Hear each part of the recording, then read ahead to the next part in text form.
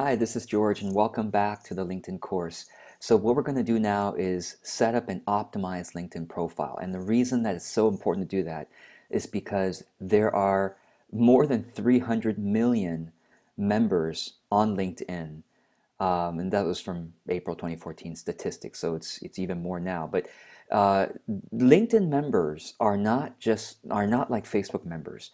LinkedIn members are much more likely to be looking for services, programs, products, business partners, referral sources, business networking. It is the biggest online business networking platform in the world. It's in more than 200 countries and territories, it says, and it's just amazing. So when you optimize your LinkedIn profile, those 300 million members are looking for, some of those people are looking for someone like you to serve them, to partner with them, to refer people to. And so you're going to be you're going to be increasing your chance of being found in the LinkedIn search engine as a result. So I'm going to just expand this a little bit so it's more easy to see. Okay, so setting up a LinkedIn profile. So first of all, we already talked about this in the last lecture, so I'm going to move on now. So now we're going to talk about fully filling out your LinkedIn profile, and if you have team members, to have them do the same thing, okay? So let's take a look at this and see what's involved here. And by the way, I am speaking quite quickly because I try to make these videos shorter if possible. If you find that I'm speaking too quickly, please give me that constructive feedback and let me know to speak more slowly. Or if you find that my speaking quickly is inspiring you and keeping you energized, let me know that too. Okay?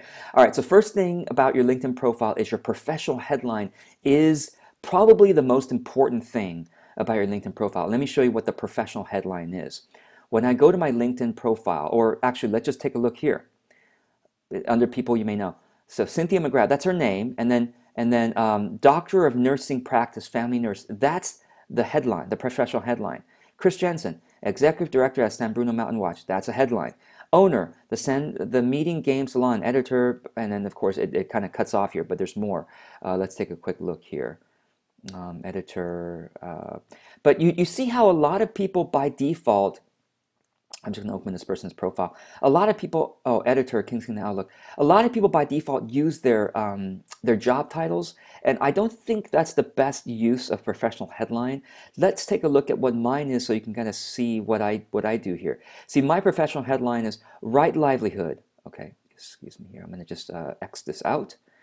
My professional line is Right Livelihood, online marketing, social media. So in the first line, I immediately give people a sense of the things that they should remember about me.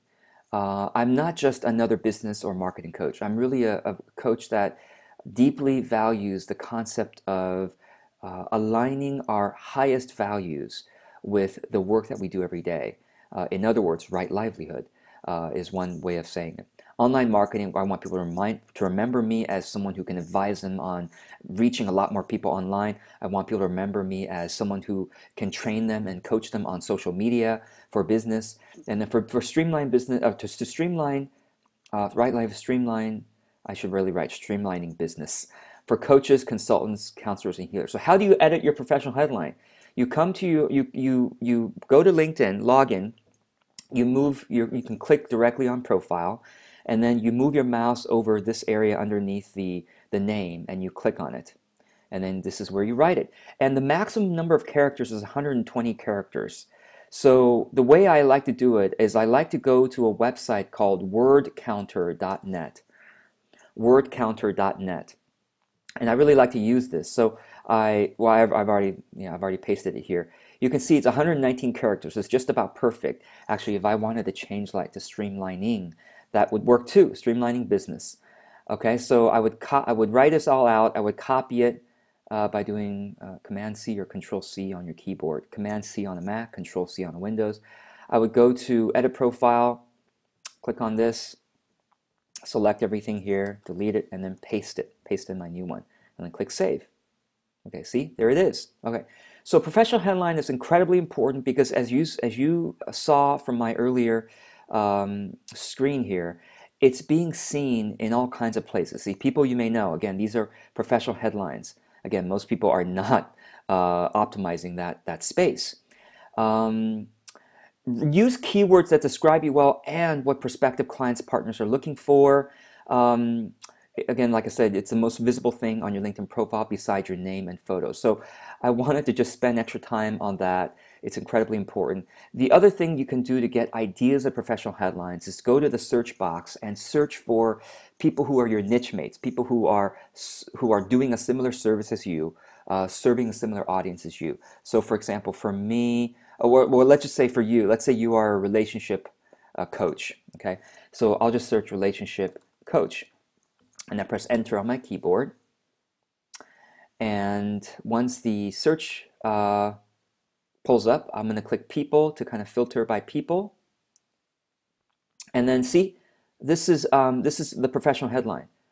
Okay, so this person is not optimizing the number of characters, but it's good that this person has some keywords in there. See, this person is doing a better job of optimizing the number of characters in her headline, relationship consultant, integrated life coach. Notice how I search relationship coach, right? And then LinkedIn, in the search results, will bold the keywords that I searched for in the professional headline. So you see how important the professional headline is. It figures in heavily into the search algorithm itself. So whatever thing, phrases, words that you think your ideal clients are looking for on LinkedIn or would look for in a search engine, use those keywords, those words or phrases in your professional headline if possible, the ones that are most likely to be searched by your ideal clients when looking for someone like you. Let's take a look here. The relationship doctor. So it's cool how this person, she's a PhD, so she calls herself a doctor, can use a sort of a tagline to make herself more memorable. Like, and she puts it in quotes, meaning this is what people call me. So I really like that. Intersection of biblical wisdom and personality science. So this is a really interesting headline, isn't it? Because it really narrows down on people who believe in the Bible, who really value the Bible, and she's really trying to reach out to people like that, people who also find personality science interesting. So this is a good job, Rana, for writing that.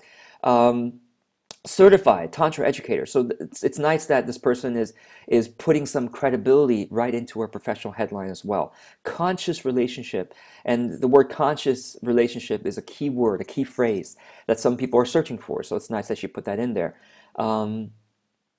At Jewel in the Lotus Coaching. Now, she really doesn't need to put Jewel in the Lotus Coaching as her business name, but unless that name is a household name in her industry, chances are people aren't searching for that, so that would be a bit of a wasted space there. A psychologist, dating, relationship, wellness coaching at Date to Soulmate. Again, no need to use your business name unless it's a household name in your industry, okay? Unless you work at a company that's a household name. Coach, workshop facilitator. And that's nice that she put the word workshop in there because maybe people in her industry are looking for people to run workshops. So that, that if I were searching relationship workshops, that might, her name would come up closer to the top.